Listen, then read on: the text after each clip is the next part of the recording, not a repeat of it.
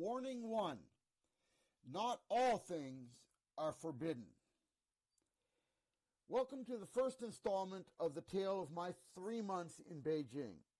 Back in 2007, I was given the opportunity to take a 3-month vacation in Beijing. This was because of issues with my work in South Korea involving being between positions while still employed and also being between housing while still being contracted for housing. As it turns out, it was cheaper for them to fly me to Beijing and house me there than it was to find housing for me in Seoul. Anyway, as said, I was in Beijing for 3 months whilst being paid by the South Korean economy. What follows are descriptions and photos of my time there. I hope you'll enjoy these as much as I enjoyed those 3 months. Have fun! The flight to Beijing from Seoul Incheon was via China Eastern. It was a short and pleasantly uneventful trip, and getting through immigration and customs was equally brief and even more pleasantly uneventful. I was in China, my first trip to this eastern giant. I was greeted by a friend who was there for a similar reason, and she took me to a Yunnanese restaurant nearby my apartment-to-be and ordered up a feast. We had porkback and vegetables, liberally spiced giant ribs, and a salad. Of course, it was a bacon salad. Now that's my kind of salad. Yunnan, by the way, is the southern Chinese province that borders on Myanmar, Laos, and Vietnam.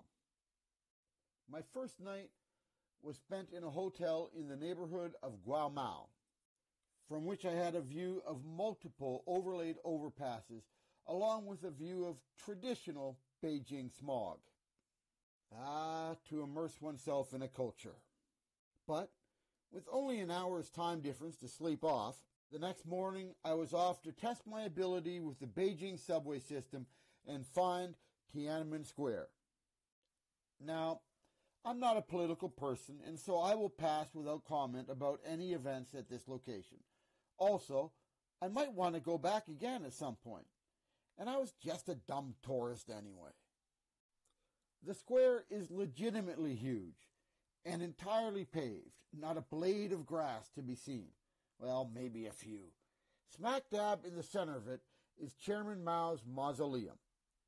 Unfortunately, with the Olympics coming the next year, it was closed for restoration, so I was unable to enter and pay my respects.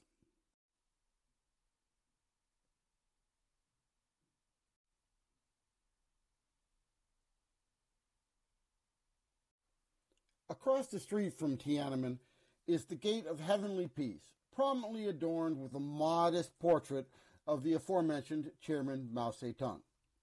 This was also the entrance to the Forbidden City. Enter I did.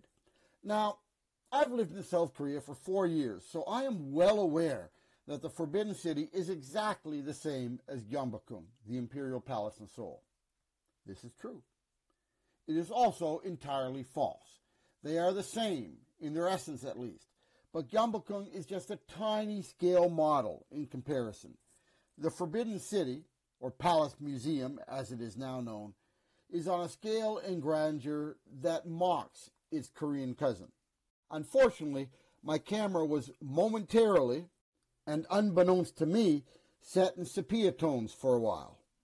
Hence the less than dramatic shots I was able to get at first. Anyway, the Forbidden City is said to have 1,000 rooms. I certainly didn't see all of them, but it was a pleasant way to spend my first full day in Beijing. That's it for my first tale about life in Beijing. I hope you enjoyed this video. If you did, please hit the like button. Also, please remember to subscribe and hit notifications. Lastly, any comments you have will be appreciated. Be well, be healthy, and be happy.